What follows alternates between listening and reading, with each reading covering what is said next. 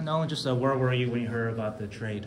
Actually, I was on the golf course. It was pretty funny enough. I actually missed the first call, and then I kind of went on my phone. I saw the call, called them back, and kind of got the news there. So yeah, pretty funny way to get the news. But yeah.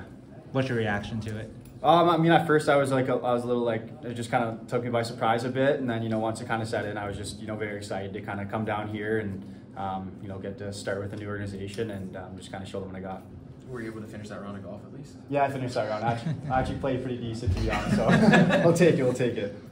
Do you know, obviously you're coming in with Yaroslav, and do you know of anybody else that was within the Sharks organization when you came in? Or? Yeah, so actually the new head athletic therapist for the Barracudas now, Gus, he's here now too. He just signed, so that was awesome. And then I trained in with Matt Nickel there in Toronto, so Cardwell, Thompson, Coe, and Gurria, they all trained there, so I got to know them a bit throughout the summer, so it definitely made the transition a lot easier, yeah. For yourself, trying to break into that full-time AHL role, just being around those guys who were on the Barracuda last year, what did you take away from your conversations with guys like that? Yeah, they just said that they had a great time last year. They learned a lot, and a great staff and kind of everything there, so they kind of said, come in here, work hard, and earn your spot, and then you'll love it here.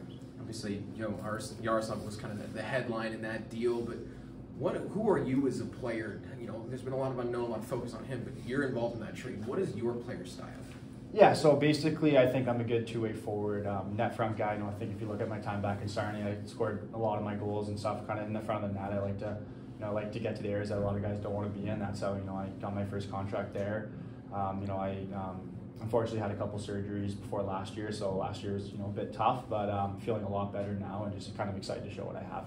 Can you say what the surgeries were? It's just like sports hernia and then an adductor one. Yeah. It must have been frustrating. Yeah, it was obviously super tough going into my first year pro hurt, but I think also honestly it taught me a lot and kind of got me a lot mentally stronger, and yeah.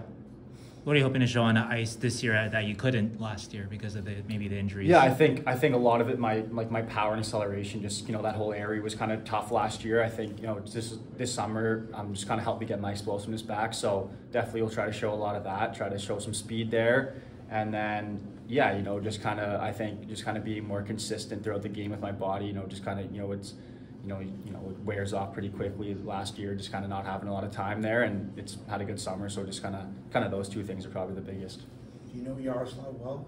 Yeah, I was up in Milwaukee a lot there, especially towards the end of the year and then at the start and everything, so I got to know him pretty well. I actually had a good conversation with him this morning and kind of talked about everything, and yeah, it's good. How would you describe his personality? He's awesome, honestly. I know he's got that bit of flair to him, which I love, and he's an awesome guy off the ice. Couldn't say any nicer things about him. Got that neck tattoo. Yeah, he does. It's something you're used to. Or? Yeah. How would you describe him as just goalie? What he's listed as one of the top prospects in the American League. How would you describe his goalie? Yeah, I think even I did a lot of, when I was kind of hurt up there last year, I did a lot of goalie shooting on him, so I kind of got to know his style well, and just a very sound goalie, and he has that ability to make those crazy saves that a lot of goalies don't have, and I think that's kind of why he's been rated so high. And I'm just excited to kind of keep watching him and keep getting to know him. Now for yourself, do you kind of relish that role of maybe being a little bit of an underdog prospect? Is that something that drives you? Yeah, I know that's kind of been the thing my whole life. I wasn't a highly rated prospect going into OHL. Made a successful kind of career there. Kind of signed as a free agent, and then it's been tough. And then this year is kind of that year where I need to kind of prove myself. So I'm just excited to kind of give it all I can and just keep that like you said, keep that underdog mentality and just use that as fuel and just keep working hard. What are you working on most this offseason that you feel like is going to benefit you most at this camp? So the games here today. So obviously a lot of the offseason I had to keep kind of doing that rehab from those surgeries. So I just did a lot of really getting my core to the strongest I think it's ever been.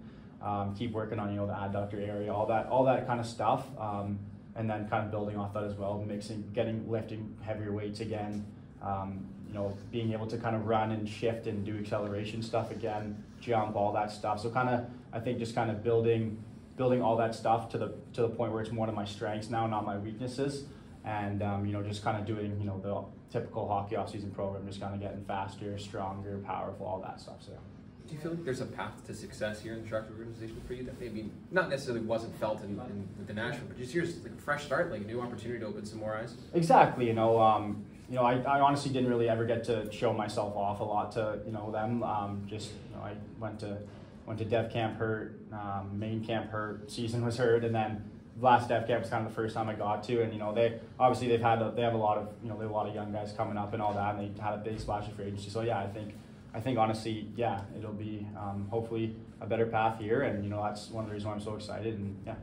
I assume this is the first time you've seen Macklin Celebrini play live. Just what's your impression of him? Yeah, it's first time, and yeah, no, he looks great out there.